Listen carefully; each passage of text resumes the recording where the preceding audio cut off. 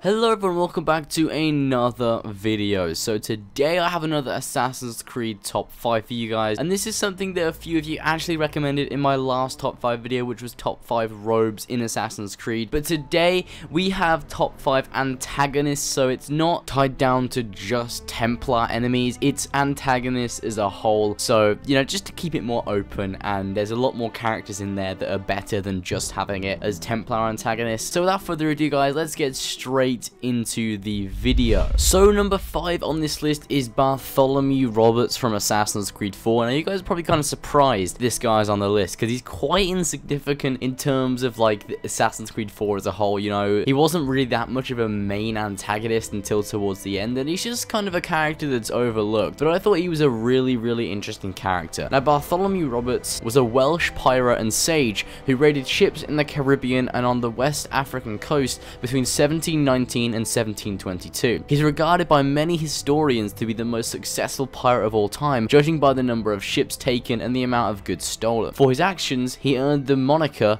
Black Bart, although the name was never used in his lifetime. His death is often considered to be when the golden age of piracy truly ended. I overall just thought he was quite an interesting character. He had quite a cool personality. You know, he was a sage. Sages can fuck off, but he was still an interesting character. He kind of started off as just a sage that the Templars were trying to capture, and he kind of, you know, spiraled into his own character when he got free, and it was really kind of cool to see him turn from quite an inconsequential character to like basically the main antagonist of the game. Because let's be honest, the Templars did absolutely nothing in Assassin's Creed 4. There weren't really any Templars. There was just Torres and like a bunch of random guys that called themselves Templars, but overall this guy Bartholomew Roberts was the main antagonist of the game, and I did really enjoy the parts where he was in the game, you know, where him and Edward were kind of like wandering throughout the observatory, and he was talking about the fact that he was a sage and that he hadn't been there in 80 millennia. It was just kind of cool. He was a very interesting character, and that's the reason why he's number 5 on this list, because he's more interesting than the other ones like Crawford Starrick or random just shitty Templars in, you know, Assassin's Creed Syndicate or Unity. He was just the best and the most interesting out of the relatively unimportant antagonists that have been in the different games. So number 4 on this list is Rodrigo Borgia. Now he was more of the antagonist in Assassin's Creed 2. He kind of took a step back in Assassin's Creed Brotherhood, and he's just one of the most iconic Templar antagonists of Assassin's Creed as a whole. In Assassin's Creed 2, he was really evil. Like during the fight with Ezio and Rodrigo Borgia, he was so fucking delusional and he was kind of losing it. It was his very last stand, and he was so powerful. He was the Pope of Italy, and it was just really cool because he was genuinely a Templar antagonist, whereas in the first game Al-Mualim wasn't really a Templar and wasn't really anything at all. He was just an evil lad that had been corrupted by the apple. Rodrigo Borgia was definitely a really good villain for Assassin's Creed 2 and for the time period, and he was just a really good villain to be going up against in Assassin's Creed 2. It was kind of Ezio's hatred for him,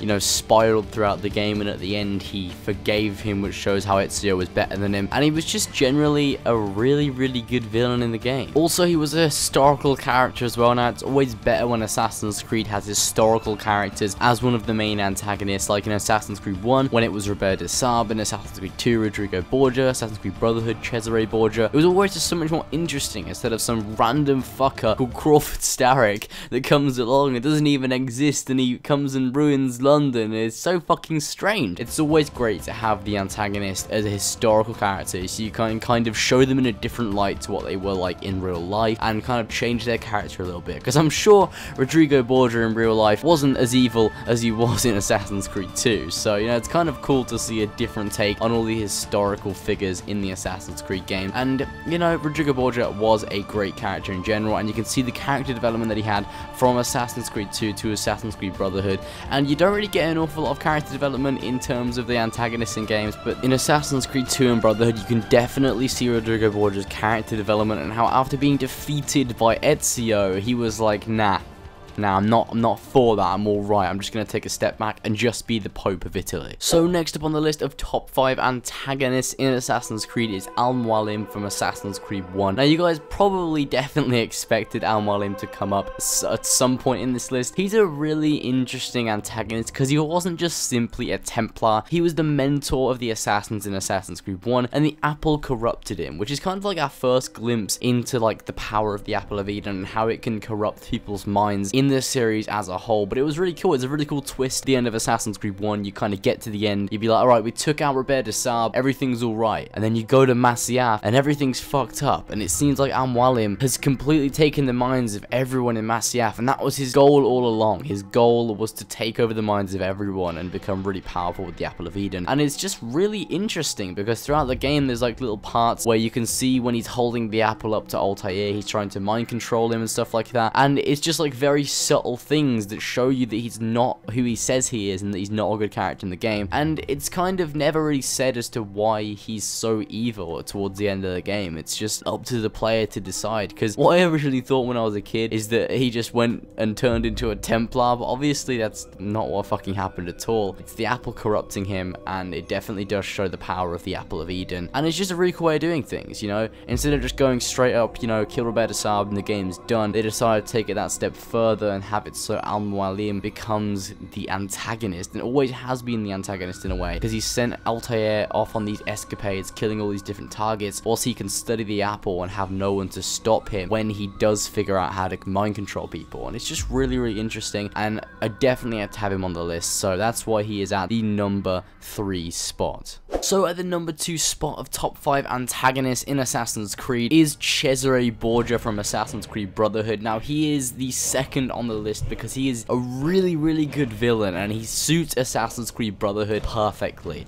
Unlike his father Rodrigo Borgia, Cesare is young, he's relentless, and he still goes after Ezio after what happened to his father in Assassin's Creed 2. Like, Rodrigo's clearly afraid of Ezio and what the Assassin Brotherhood can do, but Cesare still goes after them and pursues them because he's reckless and relentless and ruthless, and he's a really, really awesome character. Like, whereas other Templar enemies, you kind of just be like, yeah, they're just evil for the sake of being evil, they're just kind of shit, they don't really have a motive. Whereas Cesare, you can see why he's doing what he's doing, because he wants control over Rome, and he wants the apple because he needs the apple to control the people of Rome. And, you know, Ezio is just this thorn in his side, and it really, really angers him, and you can see this as he progressively gets more and more agitated over the assassin's presence in the game. And he is a really good character, and I love the voice actor that plays him. You know, I love the final battle with Cesare. It's definitely better than the final battle that Ezio has with Rodrigo Borgia, because it's in more of like a war situation. There's loads of cannonballs going off everywhere, and it's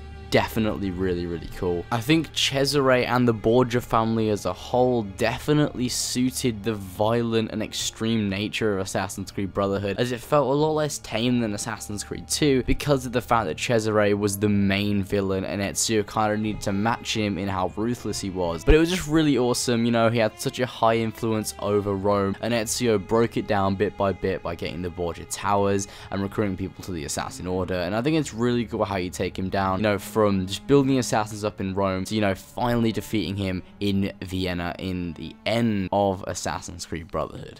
So number 1 on this list of my top 5 antagonists in Assassin's Creed is Haytham Kenway from Assassin's Creed 3. Now, Haytham isn't really an antagonist per se, he's more of just an anti-hero, but nevertheless, he is a fucking amazing character, and he can be considered an antagonist in many different ways. He is one of my favorite characters in the Assassin's Creed franchise as a whole, because he's just so wise, so witty. I wish we had another game with him. If you guys read the book Forsaken, it's based around Haytham's life, and it makes you love his character even more. He's such a great character, and I really wish we would have had Forsaken made into a game, because his character is just really, really good, and it shows his whole life experiences, all the way from when his father died to when, like, he dies in Assassin's Creed 3. It's really fucking good book. If you guys haven't read it, I recommend you read it, because it is a really good book. But Haytham is an amazing character. There's so many scenes in Assassin's Creed 3 where you end up agreeing more with Haytham than you do with Connor, because Connor is a bit of an idiot, and Haytham's a really intelligent and wise Templar, and he's not really evil. He's just on the side of the Templars, because that's where he is. You know, by the time he found out his father was an assassin, a renowned assassin, Edward Kenway, he was already too deep in the Templar Order to even back out, so he kind of just stuck with it. And you can really see this in Assassin's Creed 3, because in Assassin's Creed 3, he knows that he's gonna die, Like, he's going to let Connor win, and this is even evident in the book, where he literally, before the fight with Connor in New York, he knows he's going to die, and he knows that Connor needs to win so that there can be more good in the world, and so Desmond can find the key to the Grand Temple. And it's all just really cool. He's a really good character, and he's definitely one of my favorite characters in Assassin's Creed as a whole. But yeah, I'm not going to talk for much longer. I hope you guys enjoyed the video of my top 5 antagonists in Assassin's Creed. I've been really enjoying making this video. A lot of you guys asked for this, and I hope you guys enjoyed it. So be sure to go ahead and like and subscribe for more gaming news and content in the future, and also remember to comment down in the comment section below telling me your guys' favorite antagonists in Assassin's Creed. Also guys, I've just had another exam today, so it's taken me a while to make this video, and fucking hell, if I can't do these daily uploads, you guys know why. I have exams. It's taking up a lot of my time. You know, I was fucking exhausted today after it. It takes up a lot of energy and brain power and shit like that. So if I don't do daily uploads, that's the reason why. Thank you guys for understanding, and I will see you guys in the next one.